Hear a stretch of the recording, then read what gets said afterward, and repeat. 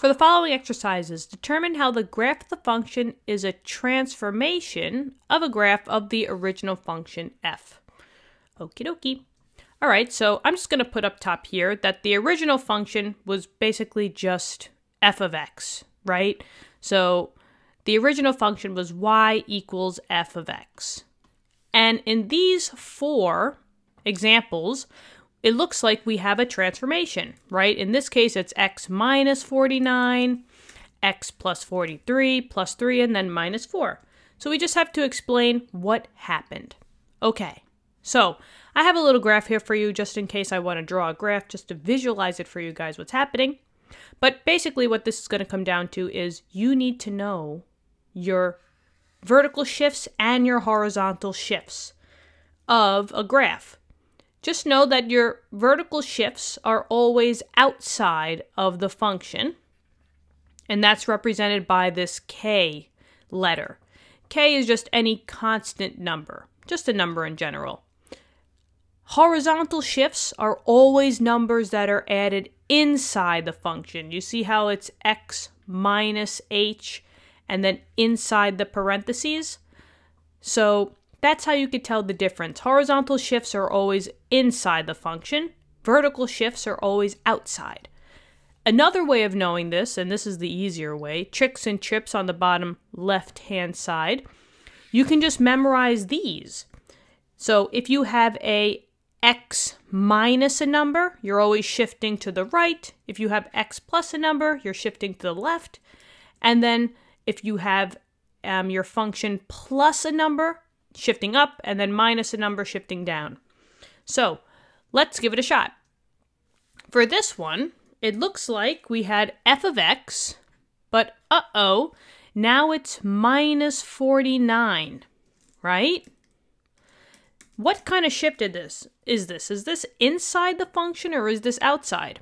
This is inside because I have this minus 49 inside the brackets. An inside shift is one of these. It's a horizontal shift. Now we just have to figure out which way did I go. Did I go to the right or did I go to the left? The positive or the negative inside will tell you this was a negative.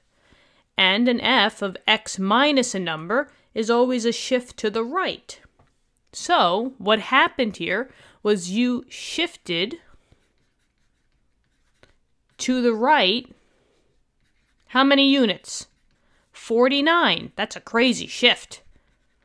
So 49 units over. So let's just say that this, if I can just draw, if this was my original graph, right, y equals f of x, what happened was your new graph shifted to the right 49 units. So I went to the right. Oop, that's the left. Christina, you got to know your left from your right. You went to the right this way 49 units over. And your new graph would have the same slope. You see how the lines look exactly the same? But it's just shifted to the right 49 times. So that's basically what happened here. Let's try the next one. Well, it looks like it's an inside shift, right? Because the plus 43, the number that you're shifting, is inside the parentheses of where your f of x was.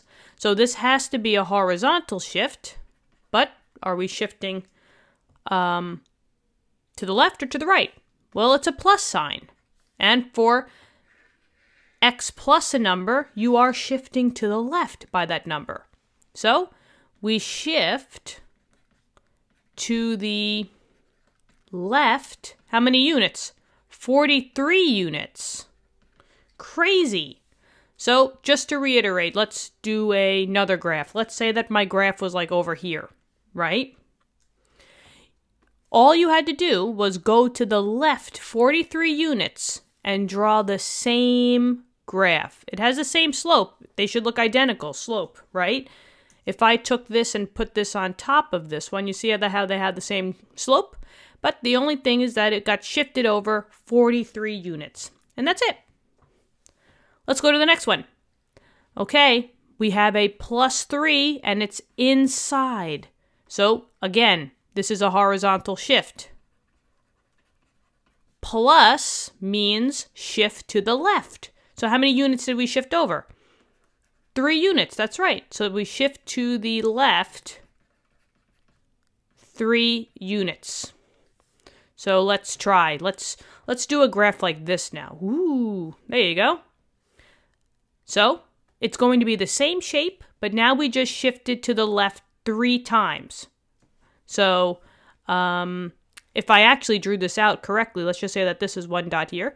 So that means that it has to go to the left 3 times it hits the cross over here. So 1, 2, 3. So your new graph would have this point. And if we say that this is a graph, if we say that this is a point here, 1, 2, 3, it would come up like this.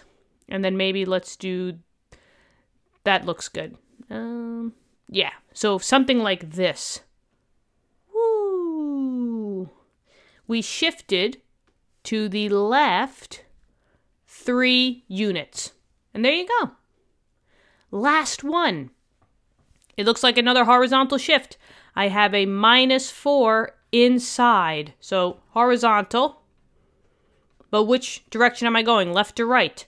Definitely to the right this time, right? Because it's a -4. So we shift to the right 4 units. So let's just say that this was my graph, kind of crazy graph. But all you got to do is just shift over to the right 4 times. So let's see. We started off here, 1, 2, 3, 4. And then, let's see, 1, 2, 3, 4. So something like this. Whee! There you go. And you shifted over to the right 4 units. That's it. What do you think, guys? This was fun. So hopefully this helped. Let me know in the comments what you think. Yeah, I had a lot of fun. I'll see you all in the next question for more transformation videos. If you want, subscribe. It will help us out a lot. And thank you so much for that. And I'll see you on the next lesson. All right, bye-bye.